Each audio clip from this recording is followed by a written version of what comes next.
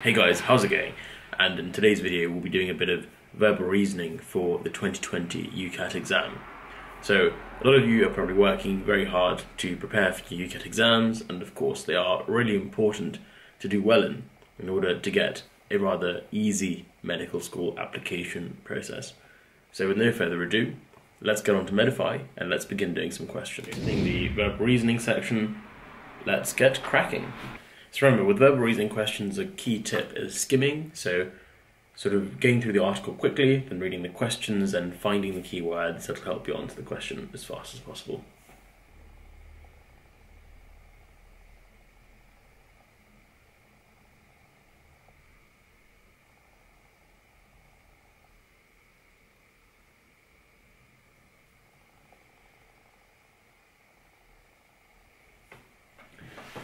Which of these was not a factor of the Hillsborough disaster? Right, so the Hillsborough disaster...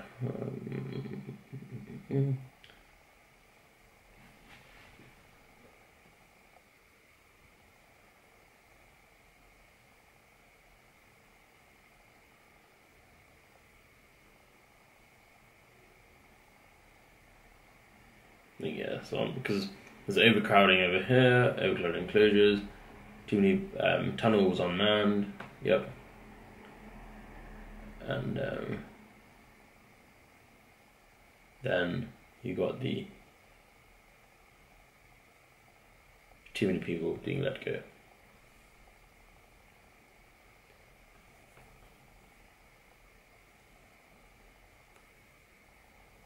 Home ground of Nottingham Forest. There's a match between the two.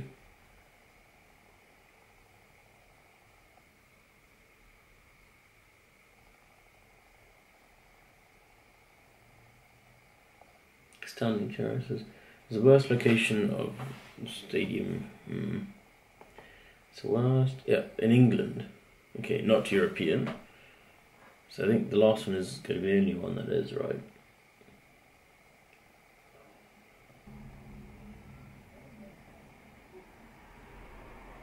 So it doesn't talk anything about standing terraces actually. It talks about crushing fences.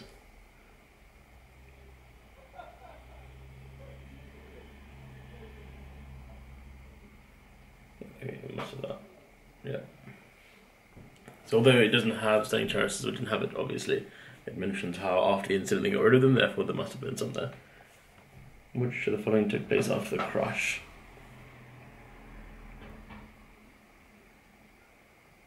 Fans that are falling on top of each other.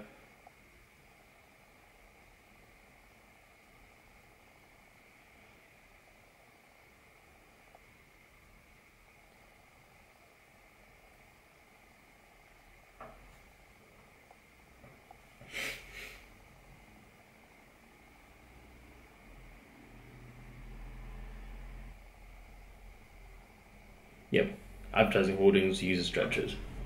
So supporters carried the injured away in stretchers. Why was it overcrowding? There's overcrowding because there's only one accessible route into it. So what I was doing there was just sort of skimming for words and finding the relevant sentences. Yes, we got all of them correct. Good work. Voting system shows political opinions.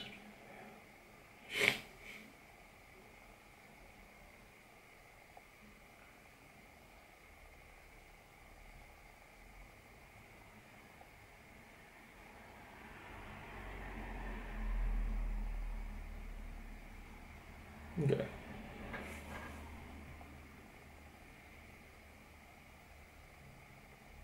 Zero. Okay, right.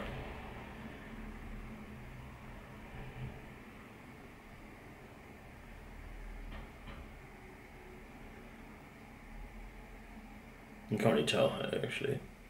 Doesn't talk much about Labour.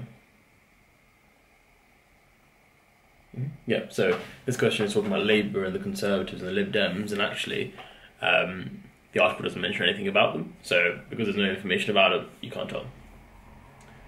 Adversarial politics is bad for democracy, so what does this say?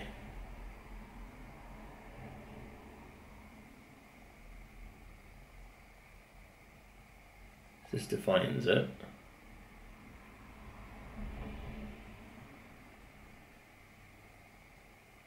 The more adversarial politics becomes, the greater the erosion of voter engagement and threat to the democratic process. So yes, that's true. Because it's being threatened. It must involve two sides of any argument.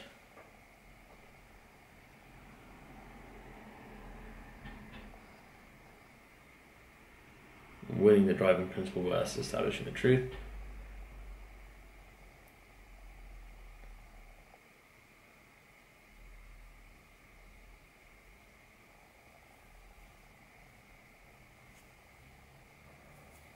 Doesn't actually say.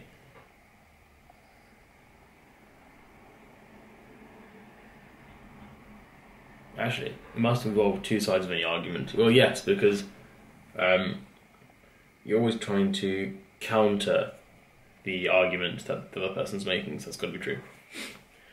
The goal of adversarial politics is to win the argument against your adversaries. It's sort of the winning of it.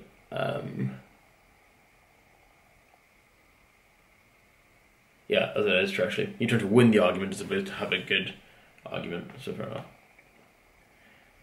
Right, let's see about that.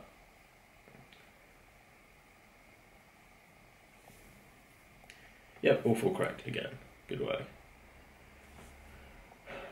Right, let's quickly skim this. We'll skim the paragraph, and we'll look at the questions, then we'll answer questions.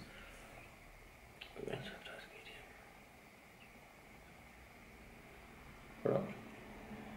What's that?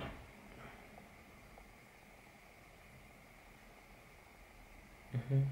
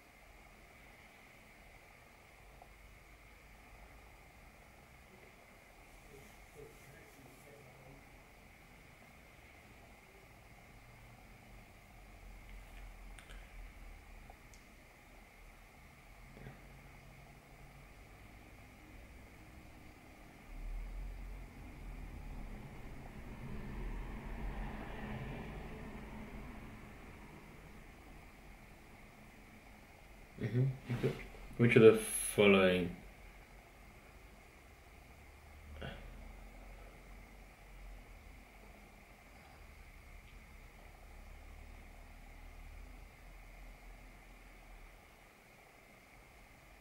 Well, it's quite analytical.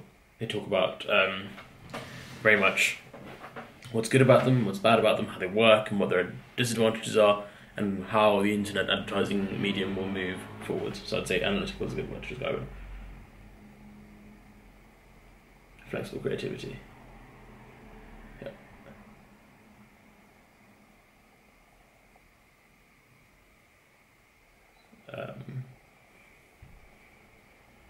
The largest point at which they differ, I'd say it's the pace at which the medium evolves.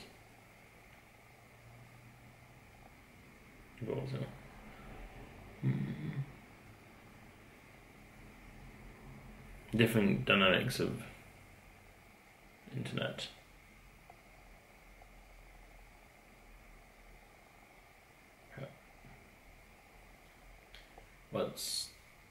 What practice is the best of click forward? Click forward was down here, wasn't it? So greater rapidly leads when a competitor clicks another competitor's adverts to make it more expensive, because it's per click you have to pay for it. So I'm clicking the banner advertisement. Yeah, clicking it. So yeah, clicking the banner advertisements and rival companies. No, banner actually pay per click ads. It's specifically the pay for click ads that competitors will click to perform click fraud. That should be pretty good. We'll see.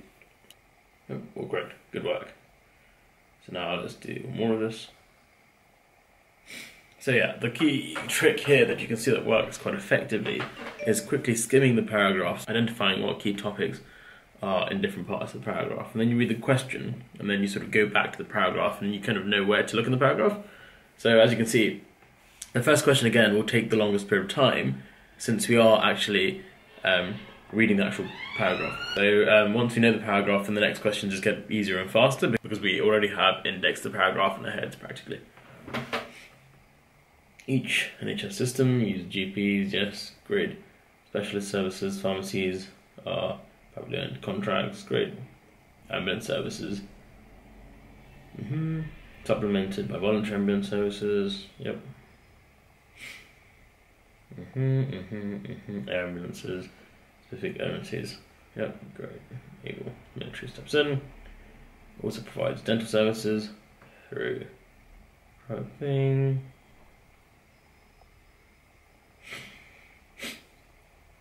Half the income dentists, subcontract work. Okay, fine. Great, okay. So which of the following statements about ambulance is best supported by the information about the message? Patients which pay? No. Red Cross runs a voluntary ambulance service? Yes. Red Cross and British Red Cross and Sen Kath Ambulance conduct a majority? No, they don't conduct a majority, they provide supplementary ambulance services. Ambulances are funded by the NHS. No, because they are, run both with naval, military and local police. So I think the voluntary one is quite good. That's the right one. If the information in the passage is presumed to be true, which of the following is also likely to be true?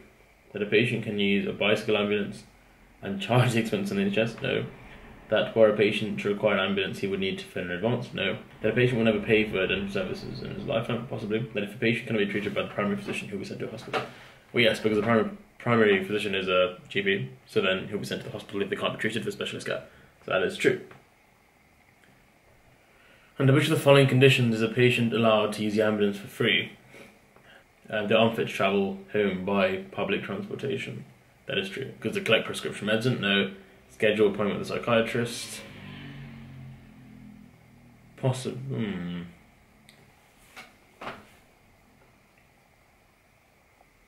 Yeah, I think the second one. Although a psychiatrist is a good example, and if someone is mentally ill, it would be good to go to a hospital. I think it'll probably be B, because someone is unfit. They do have like hospital shuttle buses, but if someone's really unfit, then it might be B. Right. According to the passage, Scottish Ambulance Service provides service via patient transport services by air are provided by the Scottish Ambulance Service. So by air, yep. Actually, I'd say this is quite a nice bit of verbal reasoning here at the moment. Nothing too difficult. Yep, all correct again. So do you see we spent quite a long time on the first one, but that's also because speaking to you, and then our time drops to 37, 50 and 17 seconds. So in the actual exam, I think in verbal reasoning you have roughly at least 40 seconds per question, I think, or something along those lines. So yeah, you have some time. Right, let's do one more set and then we'll call it a day. So, Tour de France and annual cycling race, France, name of the countries, number 3, to increase newspaper sales. Okay, so the race was there for like newspaper sales increases annually in first edition. Okay, start for two world wars. July, Pyrenees, Alps, very nice. Champs-Élysées in Paris. The route is not. Wait. Traditional race, okay, in July. The format of the race is the same, with the appearance of time trials.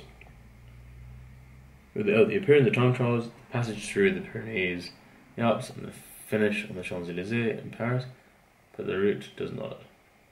Okay, so what it's saying is that certain features stay the same, but the route can change, but the features also appear as well. Teams in 2022, 9 riders in each. All stages are timed to the finish, and they're compounded with the previous stage times. Okay. Tour de France uses the same route every year? No. Tour de France did not take place in 1917? Yes, because it was top for the World Wars. Winning a stage is fiercely contested. A fiercely challenge contest. Yep, it's a hotly contested competition. If 20 teams took part in Tour de France, there would be 198 participants.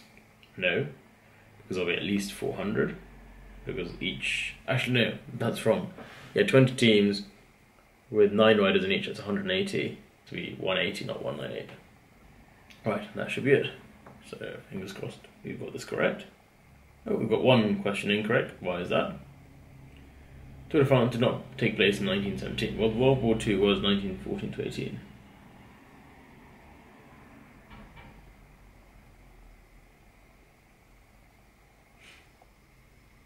Okay, fine. This is saying that it didn't say exactly which years the World Wars lasted, and so it says we're not sure if it could have lasted only for it could have not happened for 1 year of the World War or for a few years of the World War.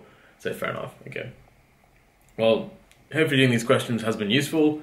And if you have found it useful, please do like and subscribe. Go check out Medify and get cracking with questions yourself. There's some other videos where we do other sections of the UCAT, so go check it out.